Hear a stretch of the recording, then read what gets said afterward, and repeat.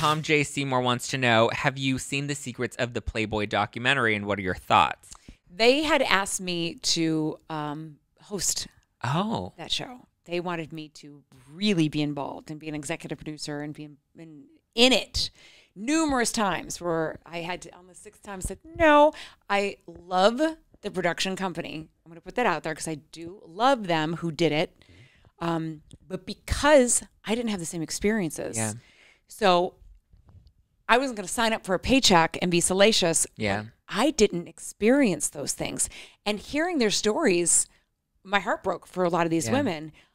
I'm so grateful that when I was there, half was married, and it was kind of run like a strict dormitory. Like, we weren't even allowed near half or around the house. It was very, it was almost like Catholic school, to be honest. There were no orgies or big parties going on. So I think I went in there in a window of time that was kind of safe. Yeah.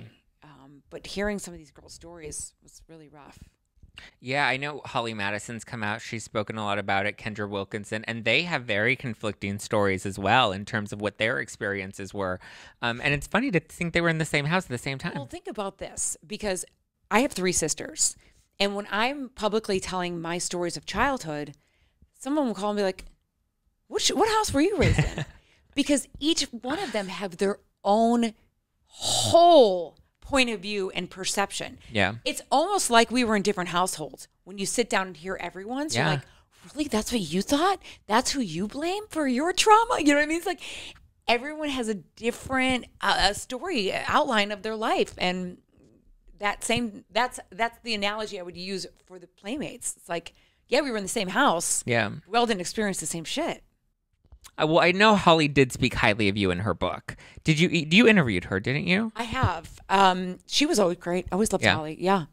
Loved her. No, she's great. I know they're relaunching a podcast with her and Bridget, going back and watching The Girls Next Door. Oh, wow. It's crazy to see how much Playboy has kind of evolved. I mean, and you posed several times. I mean, your most recent, you were what, 40? I was 40 10 years ago. Oh my God. But what a milestone, though. I mean, they don't often have, I mean, we see Kim Kardashian now posing on Sports Illustrated at 40, and like, that's something that was not a thing 10 years ago. No, I guess not. No. Kind of broke that mold. I kind of wanted to do it before my tits got really saggy. I was like, oh, I'm just going to get in there before they're scraping the floor.